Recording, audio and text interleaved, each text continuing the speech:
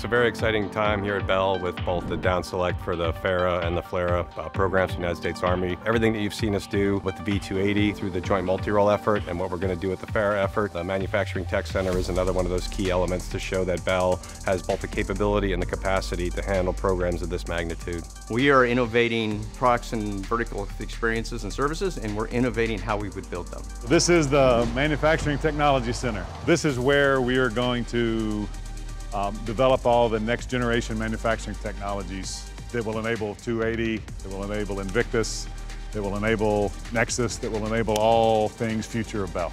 We realize that in order to produce the aircraft the Army has asked for, that we have designed in the quantities and timeline they've asked for, that we really need to think differently about our manufacturing. So this Manufacturing Technology Center will allow us to evaluate the technologies that are available, to compare technologies, to bring them in from different parts of the world, from different manufacturing suppliers, to do a bit of our own innovation around manufacturing. We've proven what these aircraft can do. Now we've got to show that we can produce them at high rate, high quality, and make them reliable and affordable.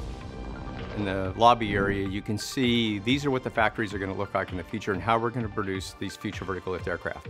Not just the V-280, but also the 360. When we come out of our welcome center in our briefing area, we have 140,000 square feet of room to enable our folks. You can see from the very beginning all the way back into the supply chain, how it feeds in, how things get produced and assembled, critical parts, and then how we would deliver them out of an assembly center.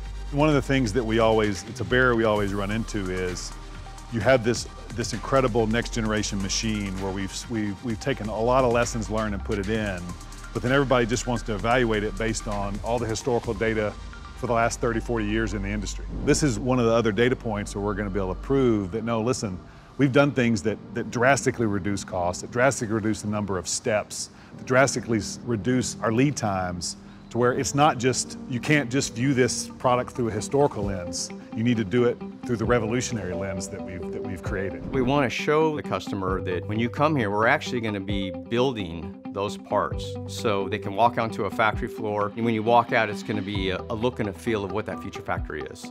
It's going to look much different than our current factories, a lot more automated, a lot more digitally connected. Transition to production mission.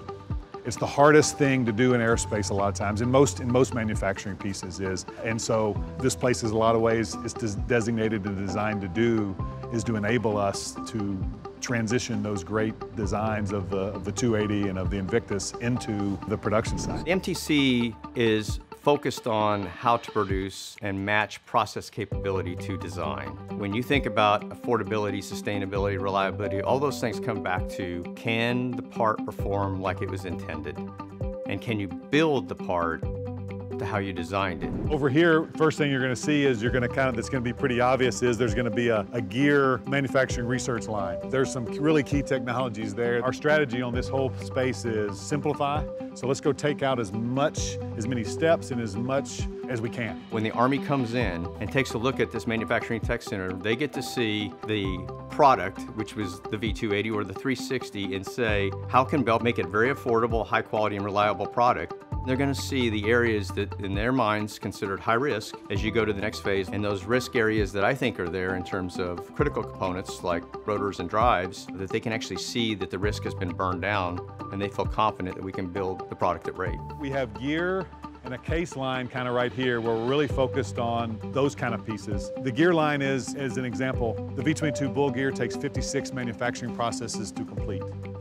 The V-280 bull gear is 16. Our ability, our success will be generated from our ability to go faster, our ability to reduce lead times, and those kind of things is really, really key. You came and saw the aircraft being demonstrated at the Flight Research Center, and now you're going to come see how we're going to build it. And when the Army leaves there, and after they've seen the center and seen what we've done in there, they should walk away very confident that we know exactly how we're going to build it, and we can build it at rate.